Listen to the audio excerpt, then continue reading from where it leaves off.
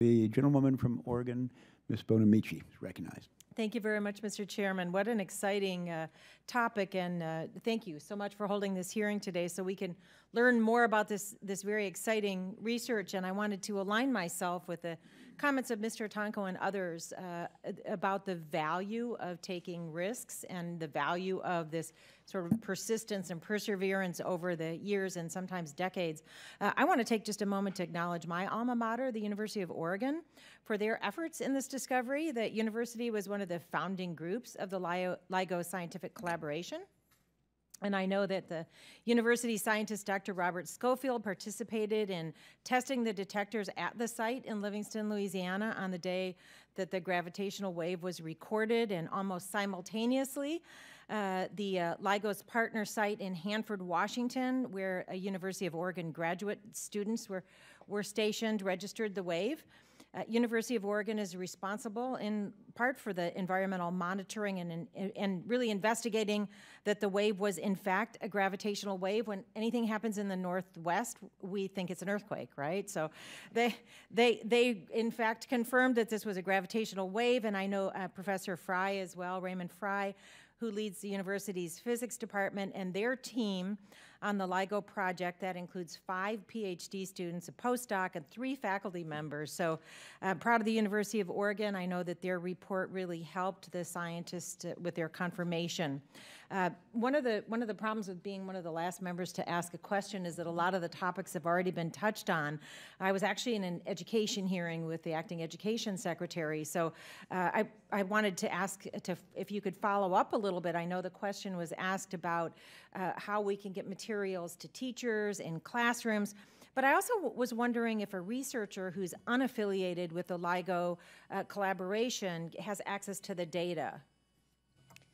Yes.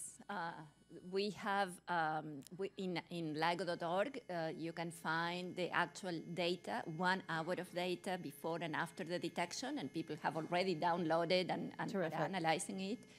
We are we have made the data from initial LIGO runs.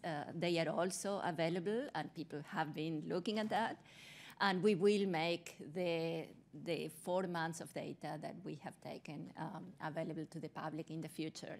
So we are very committed to open access and the public access to the data. Terrific. And I really appreciate all the comments that I've heard all of you make about the importance of engaging, especially students, and the internship opportunities, and how do we help students follow their passion. I know Mr. Loudermilk was talking about the app challenge. My office did that as well. I had Adam Barton from Sunset High School win the app challenge. He also happens to be a very talented pianist, which is confirming my theory that integrating the arts into STEM results in more creative, innovative people.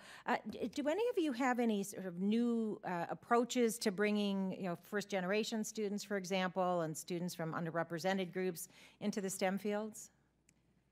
Yes, we are very committed into increasing the diversity, not just in our collaboration, but in general in the scientific community. We have been working very closely with the National Society of Hispanic Physicists and Black Physicists for including, for affiliating students and teachers from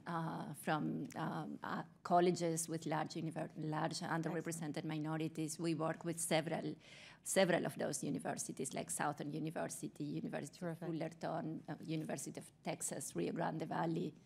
Thank you for that work. It's important to get them interested and also to retain them by having positions and having good working environments.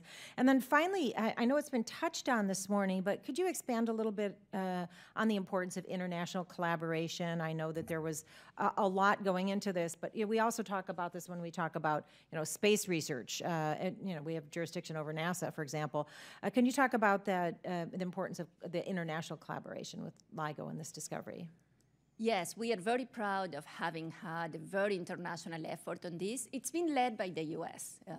The US has been a leader in this effort, both within the the LIGO scientific collaboration, which is an international collaboration. We have been leading this in the US, but also leading, uniting all the other collaborations, getting agreements with all the other collaborations so that we don't compete with each other, but we collaborate for better science. We collaborate in forming a network. And that has been very important and very efficient too, because we have recruited many students and scientists from other countries to help us here in the US, for example. That's a great model for collaboration. And my time has expired. I yield back. Thank you again, Mr. Chairman. Thank you, Ms. Bonamici. That was very deftly done to include the University of Oregon to the extent that you did. Totally understandable. Thank you all for being here today. This was really a special and even unusual hearing, just because there was so much to learn and so much excitement about a new discovery. It's also nice, I think, from our point of view, just to see how much mutual support there is among you all, how much collaboration, even camaraderie, perhaps. So appreciate that. We had a full house when we began today. They've trickled out over time, but it was nice to start off with every seat in the room occupied, and a tribute to what you all have done. So thank you all very much.